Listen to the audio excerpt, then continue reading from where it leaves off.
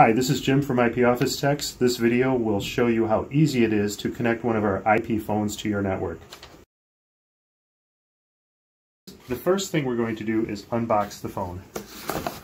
Open up the box, put the instructions aside, take out the phone. We'll already have the curly cord already connected. Take it out and put that aside. Inside we'll have a stand, an Ethernet cable, and a power supply. In the other part of the box, we'll have the handset. Take that out. Put that aside. Now we can put the box aside. Okay, now we'll start undoing everything. Take the power cord out.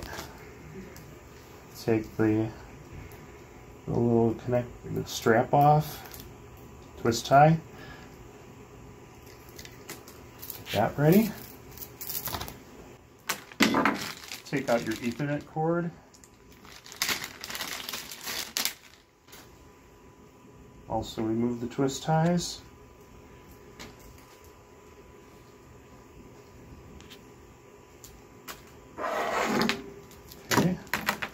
The next thing I suggest is to take the original packaging, lay it on the table so you don't damage the lens, flip it upside down, and put it down. Now we're going to connect the power cord. Power cord goes into the only plug that is round. That's plugged in. Then while you're here, put the stand in. The sign, the Yealink logo, goes into the first two slots. You see there's two slots here, so we'll go into the two slots and slide to the right. Then we can flip the phone over. Next thing we'll do is we'll connect the handset. Just snaps right into place. Snap. Place it like this. Next thing we'll do is unravel our Ethernet cord. The next thing we'll do is flip the phone over and plug it into the jack that says PC. Make sure the tab is facing up. It's in the PC jack. The next thing we're going to do is turn the power off on your PC. You can use the mouse to use the start bar and turn it off normally, or if your PC works in that fashion, you can press the power button to turn it off. Now we're going to locate the Ethernet cable.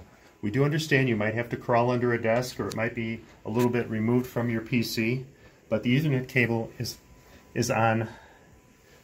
plugged into the back of your PC, and it's usually the cable that has two lights blinking on it. That shows that there's Ethernet activity, whether your PC is turned on or off. And just like the other cables, there's a clip that you push in and pull it out. Now, there's a chance that your Ethernet cable might look a little bit different than the one we had. It might be a blue cable with a clip that you have to depress to pull it out, or a white cable, or pretty much any other color. Sometimes there's a little protector piece here, and you got to be careful to make sure that's pressed before you can pull it out. Now, the cable that we took out, we're going to put over by our phone. While I'm back here, I'll take the black cable that I plugged into the phone, plugged into the PC jack, and I'm going to plug it into the jack that was vacated by the wire we pulled out earlier. The next thing we'll do is we'll take the transformer that's plugged into the back of the phone and plug it into the power strip. Now we'll walk ourselves back to the front of the phone.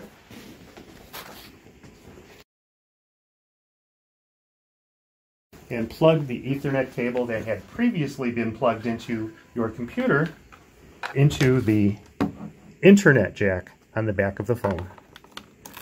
At this point, you can flip the phone over and you'll notice that it's lighting up, starting to boot up already.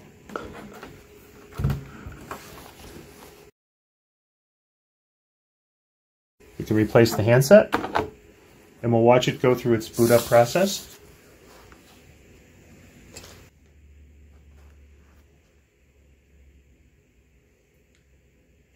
When your phone comes up, it will look like this. To test your phone, all you need to do is to dial a number. We like to use a number that we can call for the Sprint service that tells us what phone number we're dialing from.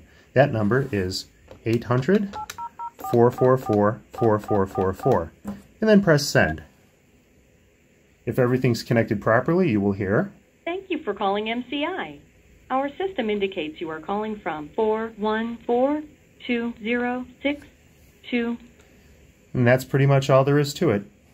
If there is any help you need with it, please give us a call and we'll walk you through the rest of the setup. Thank you and have a great day.